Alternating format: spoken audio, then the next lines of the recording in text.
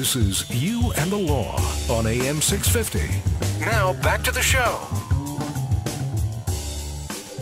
Welcome back to You and the Law, and Scott Stanley and Kevin Gourlay from Murphy Batista in studio. I'm Sterling Fox, and boy, we're just right in the middle of a whole lot of insurance issues. Murphy Batista is a Vancouver law firm that represents individuals against insurance companies. Both of my guests have worked both sides of the fence. Both Kevin and Scott worked for major law firms that represent insurance companies and crossed over to Murphy Batista to represent the little guy against these big outfits. And I'm trying not to sound too cynical here, but there's this urban myth, or maybe not, Scott, about cycles in the insurance business, payout cycles. For example, it's held that you are more likely to get a claim paid out early in the year in, say, January or February than you are later in the year, like November, December. First, is it true? And secondly, if it is, why? Well, that's my experience.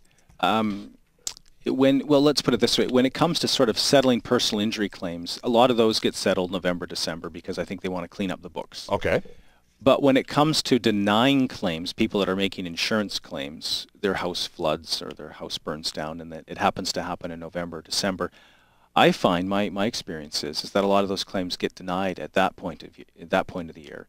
And I suspect the reason might be is they just don't want to have that on the books when they close their books at the end of the year. Whereas conversely, a lot of the claims in the early part of the year, January, February, tend to be accepted.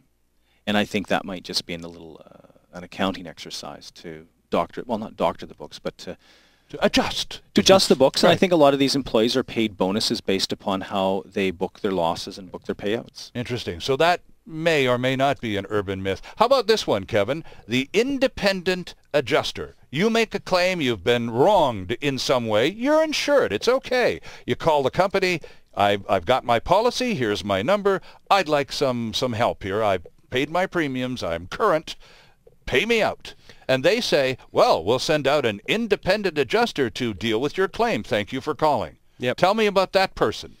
Well, the independent adjuster, so for example, if your home burns down and you call up the insurance company and they'll send out an independent adjuster. And the vast majority of the time, the independent adjuster is good at his or her job and comes out, assesses the loss, makes the recommendation to the insurance company, and they'll pay out the claim.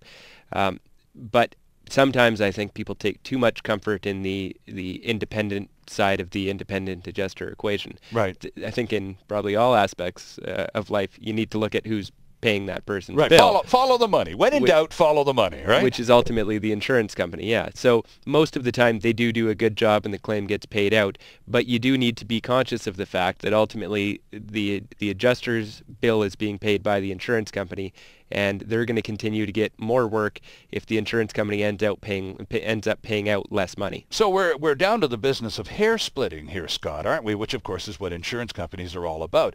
If they refer to this individual as an independent, then that implies that this person is, just a freelancer. And in fact, they're a contractor under a contract to do exclusive work for such and such an insurance company. They're independent only by virtue of them not being a permanent staff employee of that company, correct? That's absolutely correct. And for regular folks that are dealing with this the first time and dealing with this after the tragedy of losing their home, they actually think that this independent adjuster is some sort of arbiter or someone that's going to advocate on their behalf. And It couldn't be further from the truth.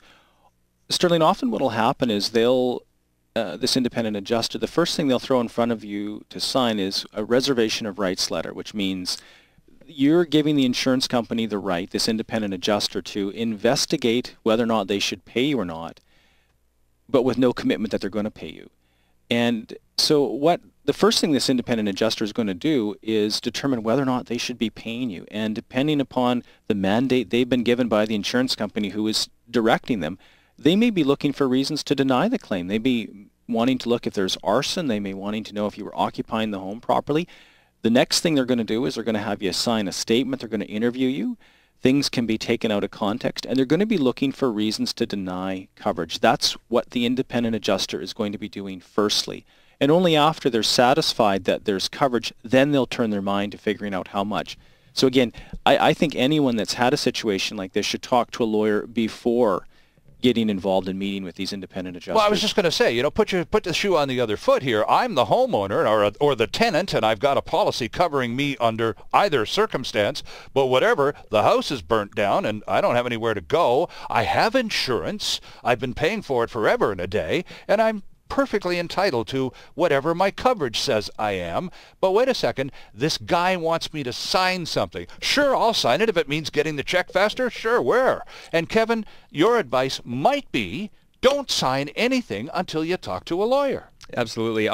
Oftentimes they will ingratiate themselves to you and be nice. Kind of your pal. They're your pal and they're upfront with you. And oftentimes they'll have a series of what seem to you to be innocuous questions. But the questions are targeted. There's certain things they want to know that they may be able to use to invalidate coverage with. So you might think that this question, for example, how many times have you been to the house in the last few days? Was the alarm system working? Those types of things. Had you changed the batteries in your smoke detector recently? Exactly. Things that you might not understand will determine whether or not you get coverage under the policy. All right. So again, Scott, all you as the person whose life has just been really harshly disrupted, all you want to do is get your life back. Where do I sign? I mean, please, just get the checks coming here. I got a whole life to put back together. And so you're saying, I appreciate you people see people every day at Murphy Batista whose lives have been quite abruptly disrupted and in many cases never to return to anything resembling what it once was, and yet all they want is their life back. So why shouldn't they sign if that means accelerating the process? And that's what insurance companies count on, don't they? Well, if you looked at it this way, Sterling, if you went to one of these poor unfortunate souls in Vancouver that are homeless and you said, look, if you sign here, we can help you out, we can give you some money. Most of those people would do that. In a flash. And a person who's had their home burned down finds themselves in that very same situation. I suppose so, yeah. Sign here, we'll help you out, we'll give you some money. So they're desperate, like a homeless person would be. And one of the things that people don't realize is that when you have insurance, you don't get any money. The insurance company doesn't have to do a thing. They don't have to lift a finger until you provide them with a proof of loss, which is a sworn document saying that you're making a claim. This is what the claim is all about. And so they don't have to do anything. And they can later, if they've not done things properly and you haven't supplied this proof of loss, and most times they will tell you you need to do this. Isn't my house just burnt down proof of loss? No, it does. It's in the newspaper. It's on page 3 for crying out loud. It's we live in a legalistic world, Sterling. So unless you've supplied this proof of loss and it's a sworn statement, they don't have to do anything. And what will happen is the insurance adjuster might help you with the proof of loss, but of course if it's exaggerated and overstated or you've made some mistakes, that can be one grounds to attack or invalidate coverage. Or if you just haven't supplied it, there's a time limit to supply it. If you haven't supplied it, they don't have to do anything. And a lot of the, their sins or the bad things they do, they can all be washed away if you haven't submitted this form. And so everybody that has a situation where they need to make an insurance claim should consult with a lawyer or consult with a private insurance adjuster who represents people just the way we do, but only for people who have claims against insurance companies. They should definitely do that before they deal with their insurance company. Kevin, should your broker be part of that first line of defense in terms of information? The person who sold you the policy, and there's your homeowner's policy, and there that pile of ashes is what was once your home.